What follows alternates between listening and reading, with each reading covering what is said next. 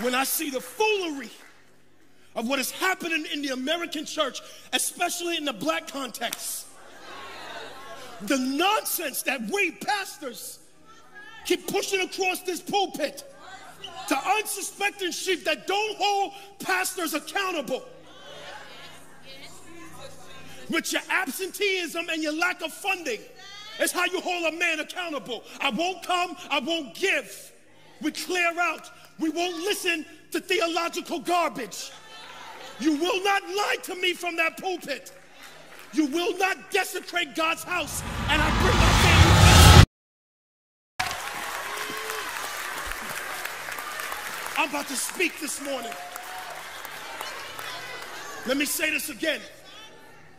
I don't judge no man, but I'm going to call out false prophets. You don't need weed or marijuana or no drug to draw black men to the gathering.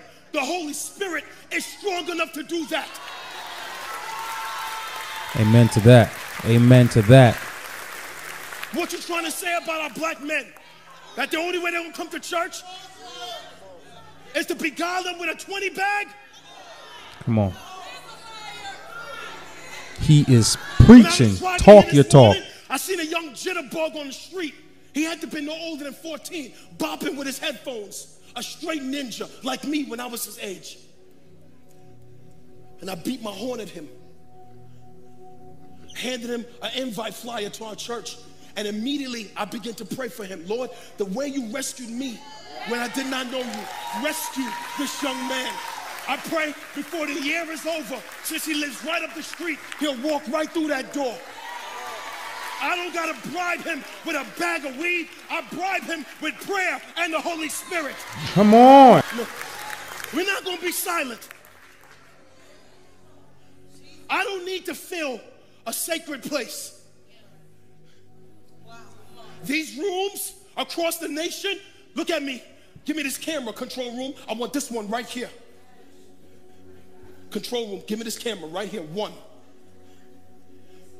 These rooms across the nation are supposed to be sacred places where the Spirit of God dwells, where souls can be really saved and regenerated and born again, where the gospel must be proclaimed. These rooms are supposed to be sacred places.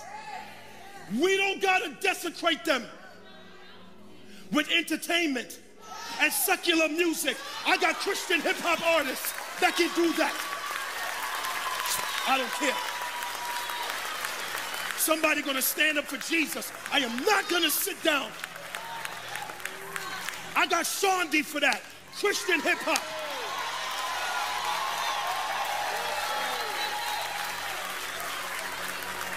If you don't like it, you can leave now. I got Kiosha for that. Christian hip-hop.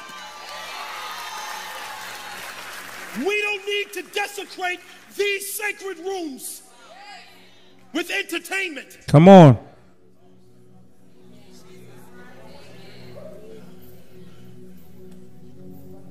And we, the American church, need to pray for our leaders and pray for our shepherds and pray for our hearts to be turned. The darkness of our hearts, we who are responsible for carrying this glorious gospel.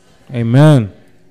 Amen. To all the pastors in this nation, I talk to you like, give me this camera, like I talk to myself.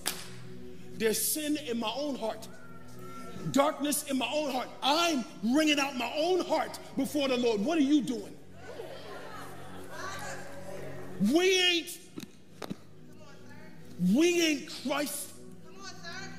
I don't care what your title is or mine. We need ringing out just the same. Come on. We need to repent. For the greatest threat to the American church is the American pulpit. We are leading people astray, not the devil. We are.